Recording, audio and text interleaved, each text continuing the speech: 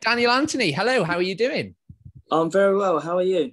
I'm not too bad. I'm even better today because, of course, it's St. David's Day today. So I'm wearing my Reds. I'm Pick up the supporting Welsh. Wales. Of course, you're no stranger to Wales because a lot of the Sarah Jane Adventures was actually filmed in Wales.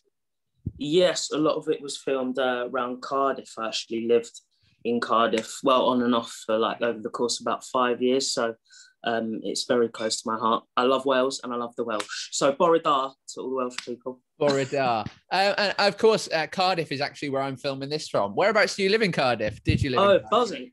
I was in Cardiff Bay. There was like there's a little Tesco's there, and I used to have a little flat that overlooked the little Tesco's. So I remember it very, very well. Perfect. And of course, the Sarah Jane Adventures must have it took a big load of time in your life. It was Yeah, a successful show. Do you yeah. remember the phone call when it came in asking you to be involved in the Sarah Jane Adventures? Yeah, well, I was 18 at the time. I think that's such a long time ago. Man, that's embarrassing. Yeah, I was 18 at the time, and I got a call from my agent. I think they just shot the pilot, and they wanted to add in another male character. So I got sent a little breakdown, read through that, and really liked the sound of Clyde. At the time, I think we were quite similar. So, yeah, went in. I had my audition in London.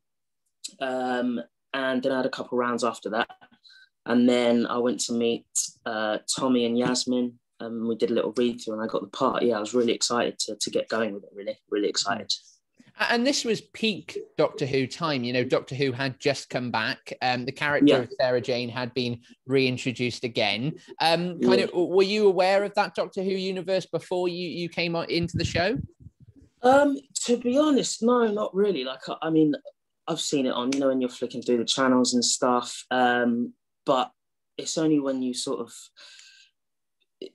get a part in it, like I did, like in Sarah Jane, and go to these conventions and stuff, you sort of realize just how much of an iconic character she is. Mm-hmm.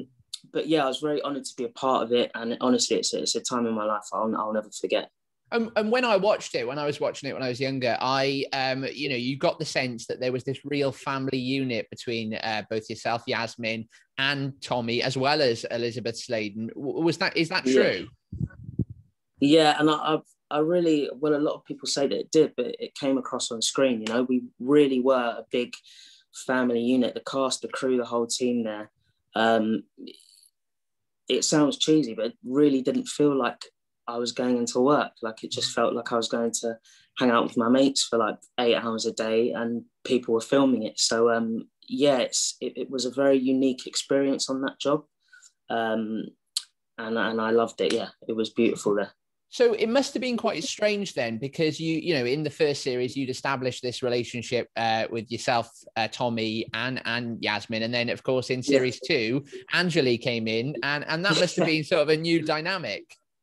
Yeah, it was, but you know what? It was so lovely. And one thing I was really proud of on that set, and I think everyone was just how welcoming it was. So obviously on my first day, I was very nervous, and so was Angeli. But, after the first day, I think she settled right in, and she was a very welcome addition.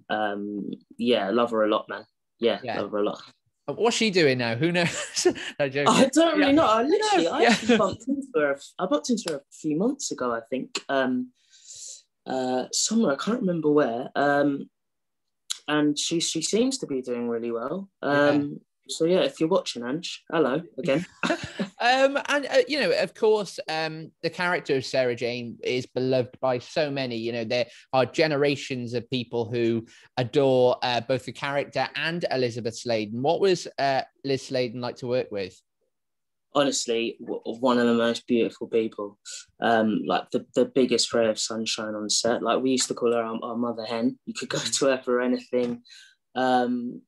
And we say it all the time. Like, I honestly don't think she believed how much she was loved. Really, obviously, when everything happened, it was really sad. But at least we were all united in the fact that we had so much love for her, and she was such an iconic person on screen and such a beautiful person off screen. So yeah.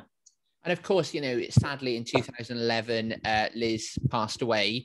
And the series then obviously then had to be wrapped up. Did that kind of come as a shock to you? Were you aware that that was coming in terms of the cancellation of the show after her passing, or what was that process like?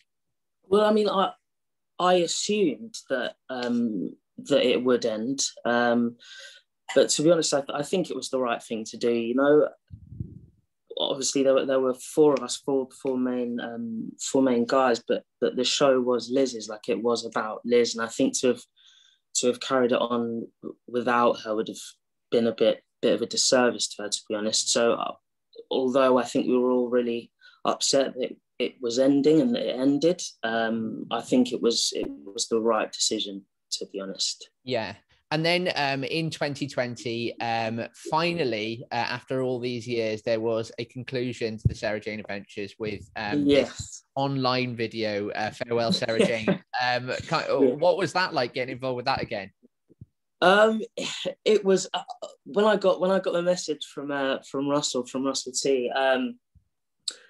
It was just mad. But it's one of those things where I think when you play a character for so long, no matter how long you go without playing them, they'll always have a place in your heart, you know. So I think I was very eager to jump back in, and obviously the reasons behind it. He wanted to do something nice for Liz and tie everything off neatly. So I think that was done really well. Obviously Russell wrote it, so it was going to be brilliant.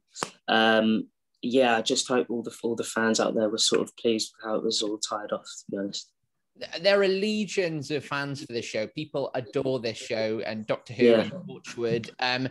What would you say to those fans who have continuously supported you on this journey?